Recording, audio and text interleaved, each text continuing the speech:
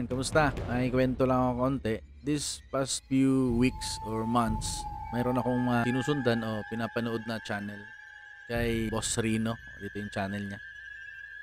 Ano to siya mga reaction video ng mga nakakatakot na mga videos, diba? Nakakatakot na mga content. So, mga ilang upload din ni Boss Rino, yung sinusundan ko. So, siyempre ako, mahilig din ako sa mga katakot-takotan ba?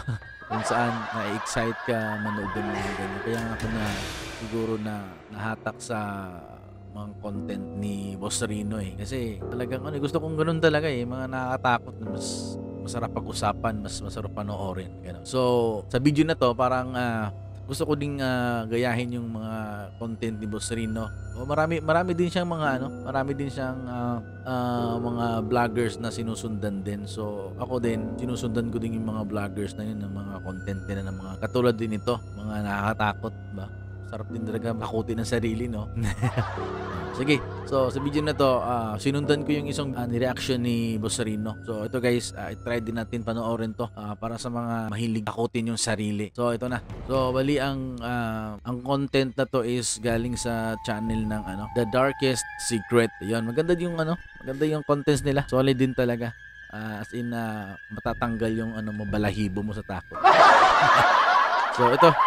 Panoorin to. So, ito yung ang title nito is 5 Paranormal Events that you will not be able to believe or actually happened. Ayun. So, ito hindi, kapit lang tayo dyan, ha? Sa mga natatakot dyan. Paras lang naman tayo natatakot Gusto mong magkumot ka na kung gabi mo pinapanood to. So, let's go. Hobbies.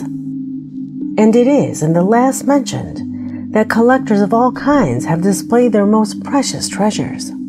That was exactly what the following video was trying to show. A young man displaying his action figure. Daming ng laruan ni ni Otoy siguro to siya, parang mga parang collector's item na mga laruan. So, sige. His action figure collection and asking his audience for ideas for a world of zombie superheroes. However, something happened in the video that not everyone noticed. Something that no matter kulit naman Spider-Man, parang ang dami namang kamay. How many times I rewind, I still cannot understand. Let's see if you realize for yourself.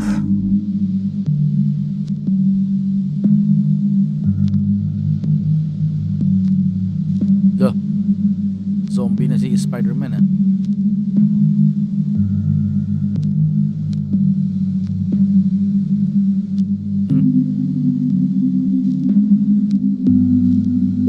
Did you notice? Ano yun? May nakita ba kayo guys? Hindi ko napansin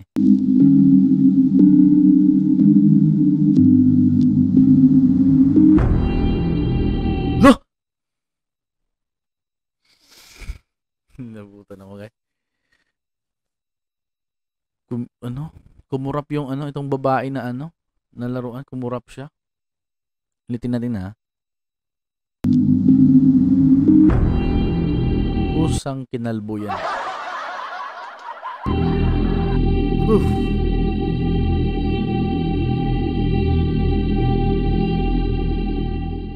I am aware that the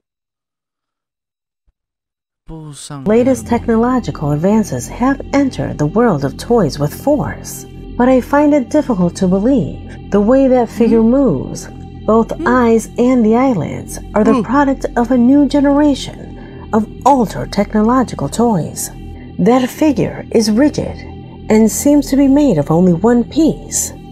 So, how do you explain this recording? Is it an animation? Or an edit of this user? Can an edit be that realistic? Tumutok talaga, no? Tumutok siya sa sa camera. Leave your opinion in the comment box. Number 4. Number 4 tayo. Kapit guys.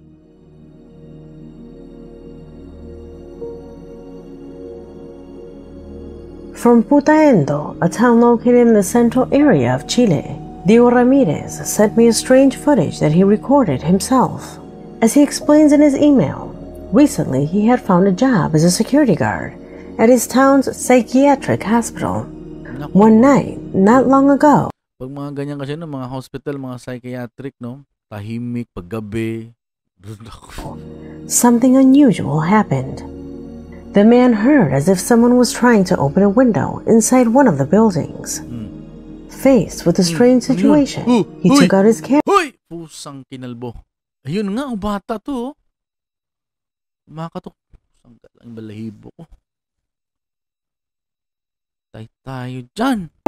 And approached the window Uy. as he told the child to go to sleep. The video ended without anything strange until the next morning. Watch the video first.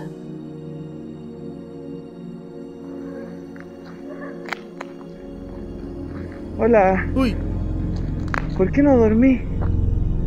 Ba't di ka Duerme. natutulog? Tulog na. Ginanon siya. As I was saying, for him, the video ended up being normal.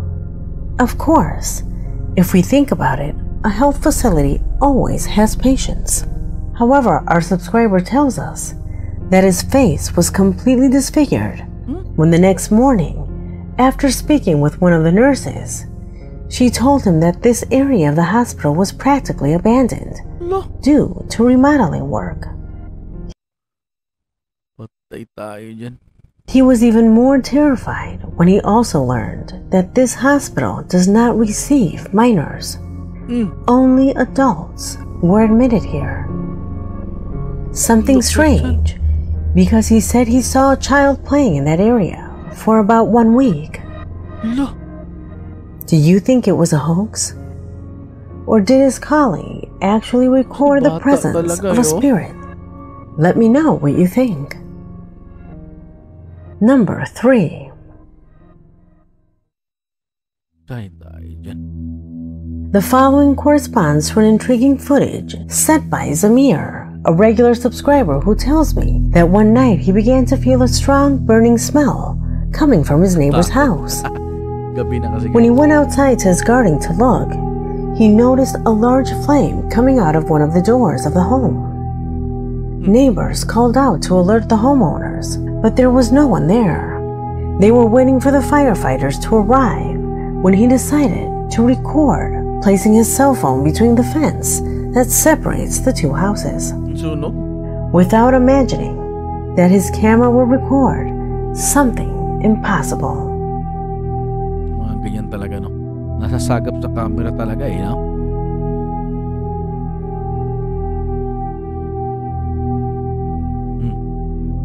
Uy! Uy! Uy! Yung bata o tao to? Bata ba to? Parang bata, no? Naglakad siya sa apoy.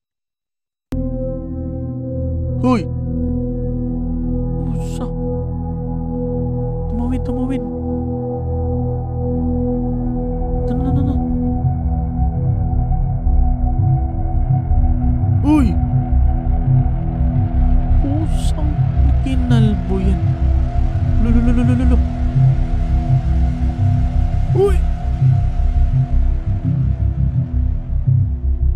Tay tayo dyan. Did you notice? Incredibly, the figure of apparently a child appears from the flames. No nga, bata nga.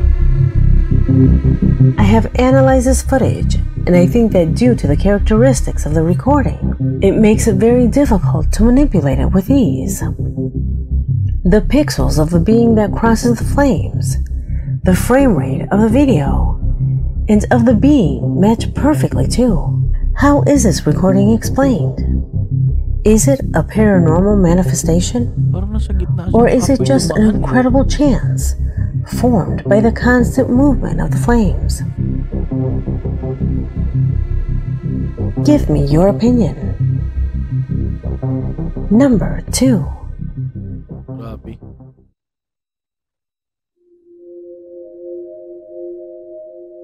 Liliana writes to show us a very interesting video. In her email, she comments that her mother works as a general service assistant, a position that allows her to interact with employees of various functions. They have told her about the repeated phenomena that occur in the workplace from time to time. incredible things that for her were impossible to believe. However, on October 8th, everything changed. Because together with a few colleagues in charge of security, they saw an occurrence that, based on their own words, changed their life forever.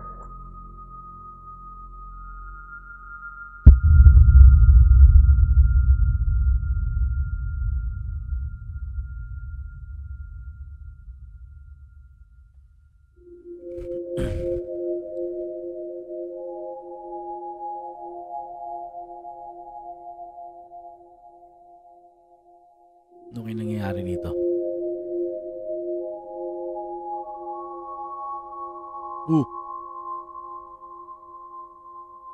Bumukas?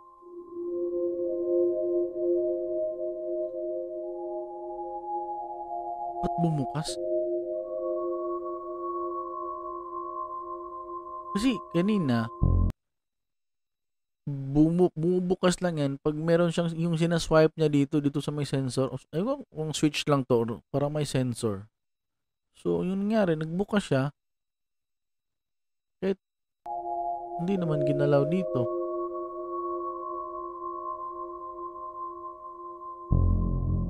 Siyempre si Manong Guard, wala pa siyang idea, no? Pusang kinalbo yan.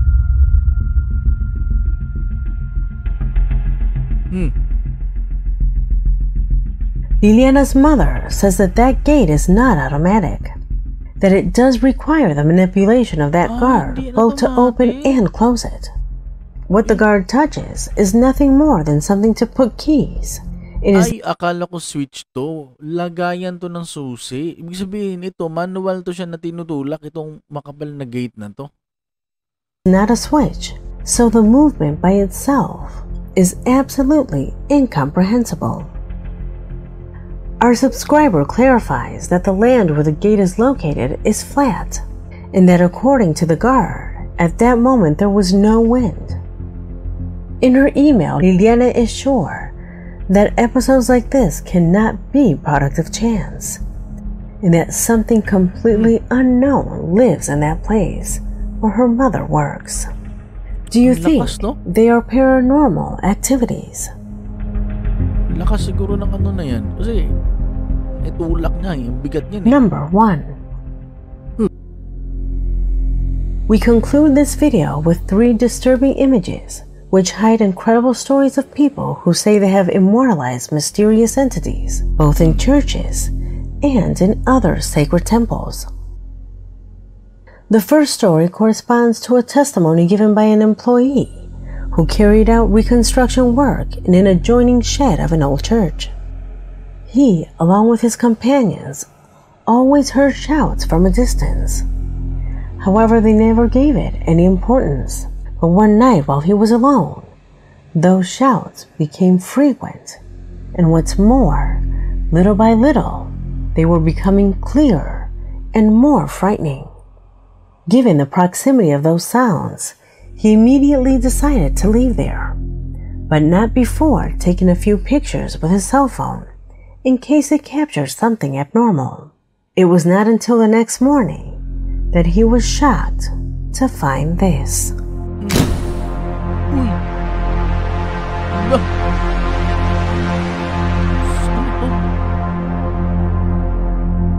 Only when he saw this image, the man understood how close he was to that strange entity that, according to him, was what all this time uttered those piercing cries.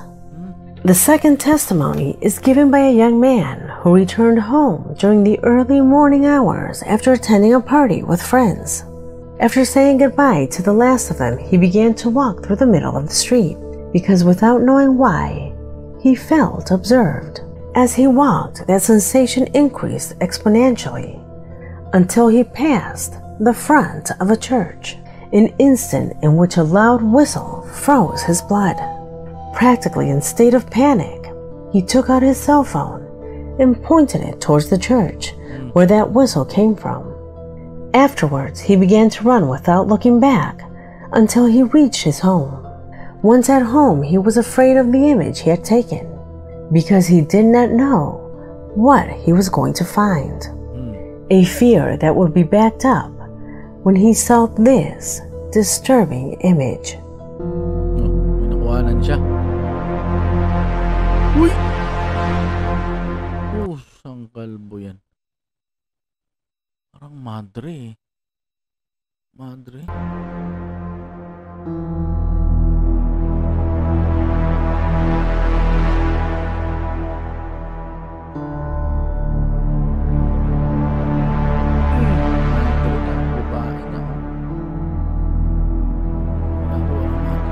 He simply could not believe what his eyes saw, because there was a mysterious figure standing at the top of the temple.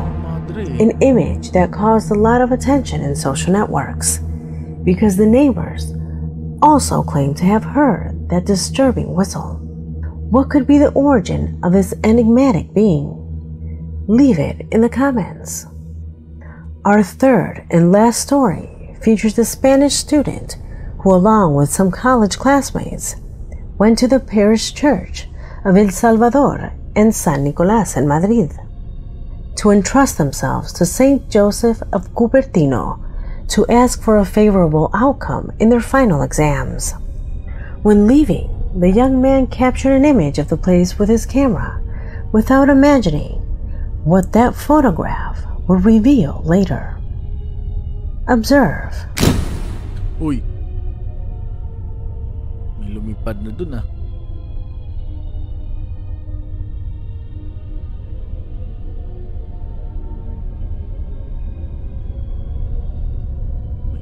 The student is sure that the figure that is observed at the top corresponds to the image of Saint Joseph of Cupertino, a Neapolitan monk born in 1603, and that during his life they attributed him with mystical powers, that he even had the ability to levitate, miracles that declared him as a saint of airplane travelers, pilots, people with intellectual disabilities, and of course, students.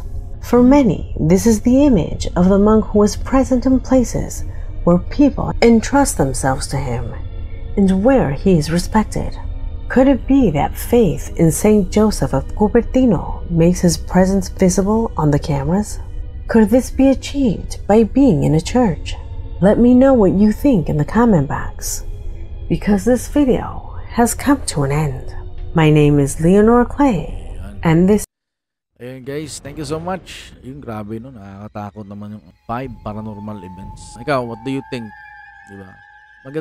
Maganda yung contents nila ng Darkest Secret. Marami din tayong yun yung mga nag-trend din talaga ng mga yung mga content. So, ayun guys, thank you so much. Alam ko natakot ka. Siyempre ako natakot din naman. Paras tayo. Gusto natin 'to eh. Kaya ayun. Thank you so much sa panonood, and see you the next video.